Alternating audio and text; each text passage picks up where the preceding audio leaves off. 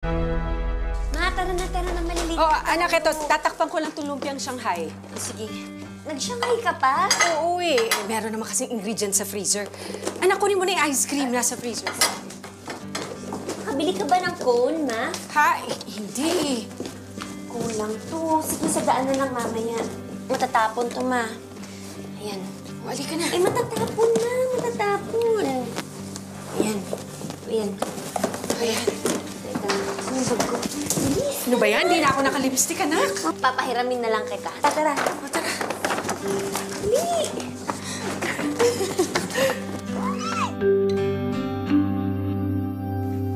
Hey, Mom. Si Michael. Nasa taas nanonood ng cartoons. Oh, Oh, andyan na sila. Halika na. okay.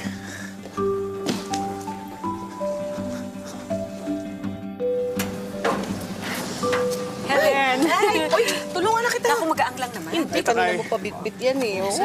Tulungan na kita. Ay, hindi, okay lang. Mamaya, di pa rin kanyan. Sobra, hindi naman okay lang ako. Tara na. Sana hindi makita ni Michael to, no? Para ma-surprise talaga siya. Tara, pasok tayo. Sige ho. Ay, halika na, tara na. Aliwin mo yung anak ko mamaya, ah.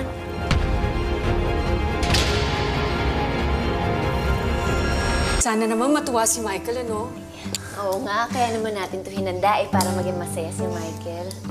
Ay, hindi ba sindihan eh? Michael, ako na. Clown, dito ka na ha.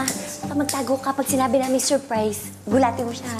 Sige. Guys, bababa na si Michael. Ayan na.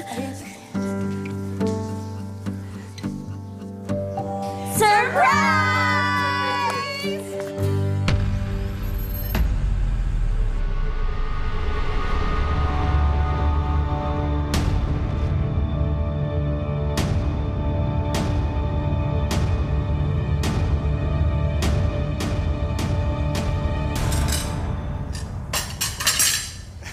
Helen. Ano?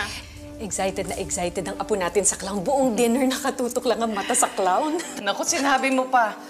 Alam mo, maganda yan. Kasi at least talaga naman nag-enjoy siya sa celebration.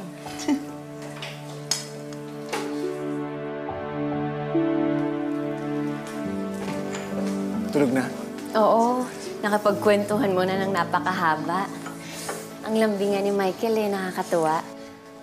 At sobrang kulit. Oo, tuwang-tuwa pa siya sa surprise natin.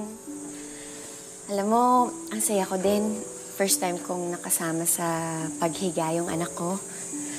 Yung nakatulog siya habang yakap ko. Buong-buong pakiramdam ko ngayon, David. Marami naman ako nakuha ang pictures niyo kanina. Padala ko sa'yo. Ah, talaga? Salamat, ha. Sana laging ganito si Michael, no? Yung masaya lang, walang pinoproblema.